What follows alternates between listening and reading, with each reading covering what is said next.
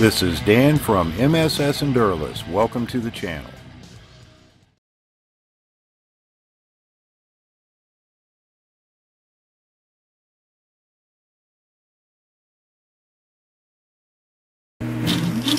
But we're getting ahead of our story.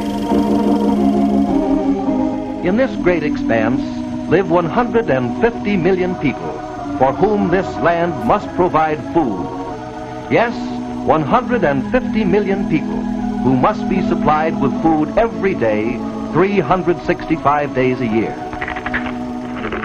The first food stamp program ran from 1939 to 1943 as America emerged from the Great Depression. Food stamps weren't reinstated until the 1960s. And this administration today, here and now, declares unconditional war on poverty in America. In 1964, President Lyndon Johnson signed the Food Stamp Act, making food assistance a permanent government service. Originally, food stamps were just that, stamps that one would buy with cash to receive food at a discounted price. It wasn't until 1977 that people below the poverty line were actually given food stamps without a required purchase. I have a part-time job that doesn't pay very well, and it's barely covering my rent, and I don't have health insurance, and I have a chronic disease, so I can't get health insurance. And yeah, and I have a master's degree, and here I am. I'm applying for food stamps. It's just where I am right now, and I'm no different from anybody else that needs food stamps. Household that I screened today was a gentleman who just moved from Sacramento. Do you have any bank accounts, checking, savings? What would you say is your balance there today? It's like maybe $8. $8? Yeah, left, yeah. I used to be working for the Red Line Hotel. As a driver, I was driving limo, shuttle. He worked as a chauffeur, employee of the month. He worked for 23 years. They let me off. No business. He's been applying for the last 2 months and has been unable to find employment. Even I have like 25 years experience. His unemployment benefits have now run out. He's really in a desperate situation, and really, if it weren't for his immediate family that's helping him, he would probably be out on the streets right now. Contrary to many public misperceptions and media portrayals, the largest demographic of food stamp recipients, over 40%, are white. Richard is an out-of-work preschool teacher who has been on and off of food stamps for years and who has been diagnosed with type 2 diabetes. He prides himself on his expert budget shopping. Here is the list, written by me. Nice handwriting. I got told I wrote like a girl all through school. Hey, you write that. Where are we and where are we going? He even borrows his girlfriend's car and drives 40 miles each way to shop at the cheapest store. We went with Richard on a typical shopping run, right after he received his monthly food stamp allotment. This is a big store. It is a big store. It's almost like you get a workout just going shopping. Well, you know what? I don't think there's anything wrong with that. Maybe over in this section.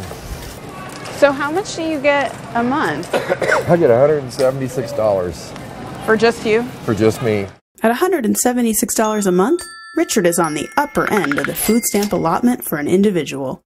Even so, he still has to make every penny count. I don't necessarily eat what my doctor would say is a complete balanced meal every time I eat. I buy top ramen, something that has absolutely no nutritional benefit whatsoever, but it's quick and it's easy and it's cheap. So what's the difference between the pork and the chicken? Just the flavor of the seasoning packet. That's flavored to taste like pork, and this is flavored to taste like chicken. And that's really the only difference I can tell you about. Richard does like vegetables, but since he spends most of his budget in one trip, he runs out of fresh produce well before the end of the month and has to switch to canned fruits and vegetables, which lack the nutrients and flavor of fresh produce. I'm Sarah Nolan, I'm 24 years old, and I serve as an AmeriCorps Fellow at Habitat for Humanity. I make $19K over 11 months. The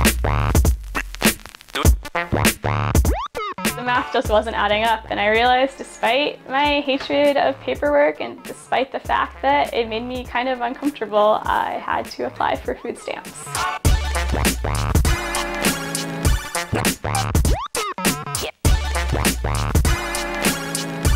I just dished out way more than 99 cents on chia seeds. Yeah. It's pretty good.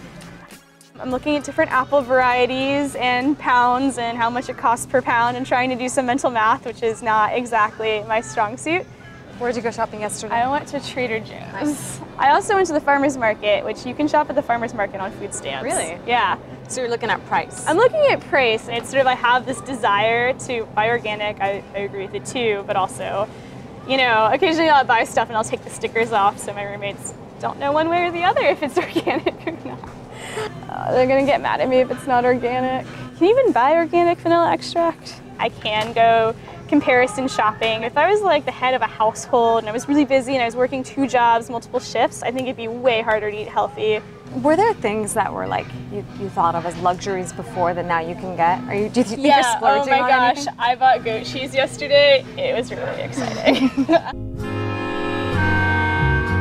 I think it's a big conundrum. It's not just solved by like having enough money for food, so food stamps get you part of the way there, but it's hard.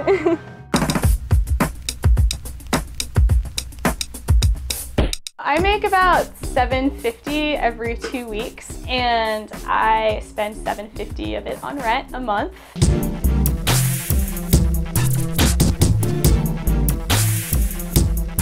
I mean, a lot of people will say, well, you have a degree from Duke University. You could easily be making a salary way more than $19,000 a year and not being on food stamps. What do you say to that? I felt really bad about being on food stamps for a while. They're just for people who really, really need it, I thought, and I'm like living this flippant lifestyle in San Francisco. Do you think you really, really need it? Well, yeah, and eventually I just sort of realized that even though I'm 24, like, I still have responsibilities, I still have like hopes for my future, and if I need to be on food stamps to make that happen, then maybe I do really need it.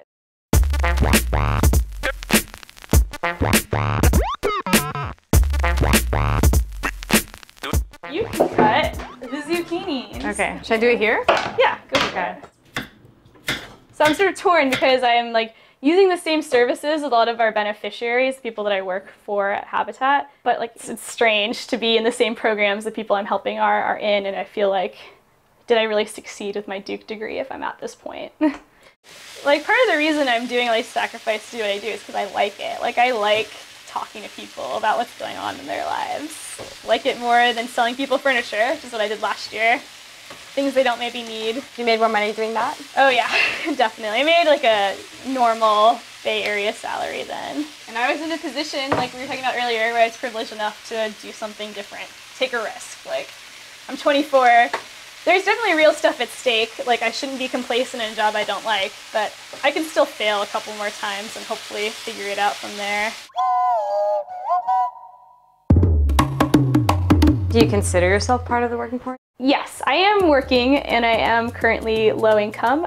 I think the difference for me and a lot of other millennials is we see it as transitory. Like, I have more friends than I initially would have thought that are on food stamps or couch surfing instead of living somewhere. A lot of people make sacrifices to sort of be on the right path, and sometimes it takes you to these sorts of places where you're on food stamps.